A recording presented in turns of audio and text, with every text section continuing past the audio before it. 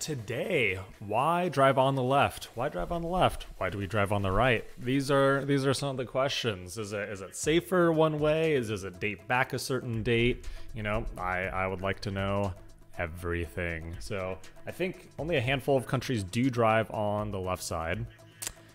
It is definitely funky going to a country that does drive on the left side, and I'm sure, you know, same over here when you come to the U.S. Anyways, let's just jump in here. Let's figure out why it is, the history about it, and how kind of the rest of the world, the majority of the world, adopted driving on the right-hand side. Anyways, before I keep talking, let's do this thing. If you've ever visited the UK, it is hard to miss the fact that they drive on the left. This can be quite disorienting, as around 65% of the world drives on the right. I was way wrong with that, actually. I thought only a handful of countries drove on the left-hand side compared to the right. Have you ever wondered why this is? Why did the UK and most of its former colonies choose to drive on the left? The answer is a rather long and complicated one. Let us explain. Real quick, is India left or is it right?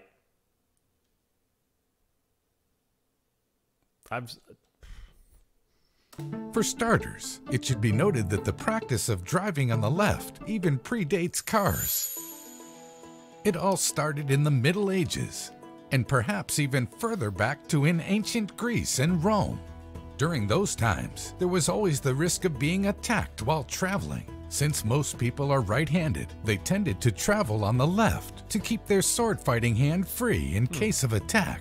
Swordsmen preferred to keep to the left, so their right arm would be nearer to an opponent.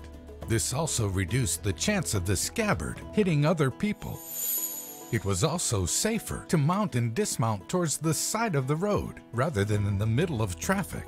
There is some evidence that this practice of riding on the left may have even gone as far as ancient Greece and Rome. And that wasn't the only case of people traveling to the left. For instance, in 1300 AD, Pope Boniface VIII declared that all pilgrims traveling to Rome should keep to the left. So how did people ever switch to the right? I mean, that all sounds logical so far. So, you know, most people in general in the world, I don't think there's really a country that's like, oh, most people are left-handed, so it's going to be the opposite effect. Sounds right to me so far. Sounds logical. I see Napoleon, I believe, and yeah, definitely Napoleon, and the French probably attacking Austria. Who knows? Well, it turns out Napoleon preferred to ride on the right, and so did Hitler. In fact, Hitler forced Czechoslovakia and Austria to switch to right-hand driving. However, since Britain resisted both Napoleon and Hitler, the country never switched. That's an understatement. To the right. One country that did not have to make the switch, however, was America. Although the US likely started out riding on the left, as in England, the country has been driving on the right side of the road since colonial times. At that time, the country saw the use of large wagons that were drawn by several pairs of horses. These wagons had no driver's seat, and the driver sat on the horse at the... This video, these scenes that you're seeing are, you know, of course, probably, obviously, you know, old video, but they're like, yeah, 100 years old of, you know, when film cameras were first coming around, motion pictures, film cameras. This is like real footage. I've looked up, you know, 100 years ago, or something like, you know, 1911 and stuff like that. You could look at Germany and, you know, Paris and England, New York and stuff, and you just type that in YouTube. It's very fascinating, super fascinating. Just like look at everyone. This is footage from that. I recognize some of it. Rear left. Driving to the right meant the driver could see oncoming traffic, and it also made it less likely they would steer into a ditch. Although this has been the practice since colonial times, it was until 1792 and 1804, respectively, that Pennsylvania and New York made it official by regulating it. Many states then followed their example, but the practice was cemented when Henry Ford put the Model T's steering wheel on the left-hand side of the car. The mass production of affordable cars then saw many countries change their rules of the road.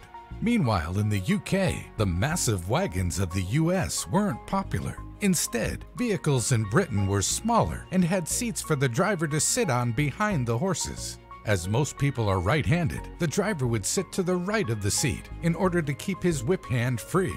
This ensured that people kept driving to the left. In addition, 18th century London saw the introduction of a traffic law to make all vehicles on London Bridge keep to the left. This was in an effort to reduce collisions. The rule was then incorporated into the Highway Act of 1835 and was later adopted throughout the UK, making left-hand driving mandatory in Britain.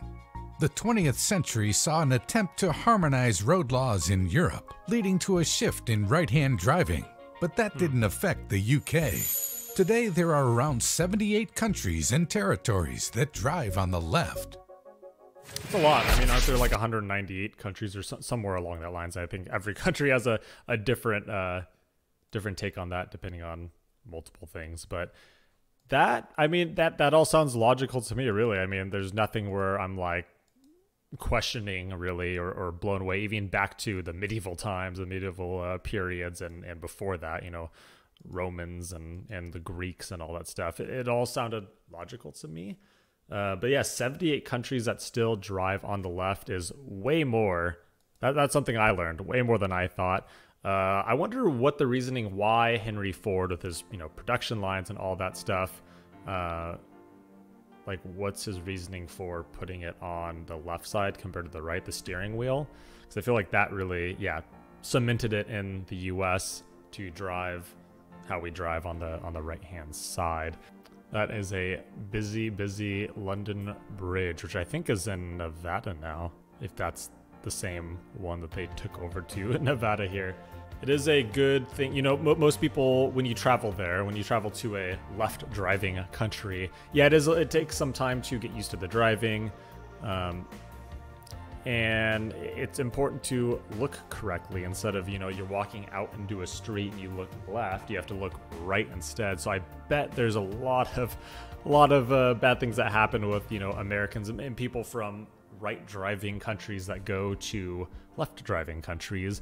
And they, you know, I even seen signs saying like, don't look, you know, don't look this way, look that way instead, because we're in a left driving country. I've seen pictures of that, at least in the UK. I don't know how popular it is, but it is very true. I mean, you learn growing up, oh, look before you cross the street, but like, why would you look the other way here? So yeah, just like a fascinating thing. But this was very logical to me, to the point, made sense. I'd like to know your thoughts on it. And it seems like driving on the left is historically, as in hundreds of years old, more correct or more popular around the world, and it made more sense until, I guess, apparently Ford, you know, put it on the left side, the steering wheel, and then the rest is history. Thanks for joining. Thanks for hopefully learning something with me as well, as always. And as always, once again, have a good rest of your day. Drive safe. Look the correct way. Look both ways. Look all the ways. Look up and down too. Who knows?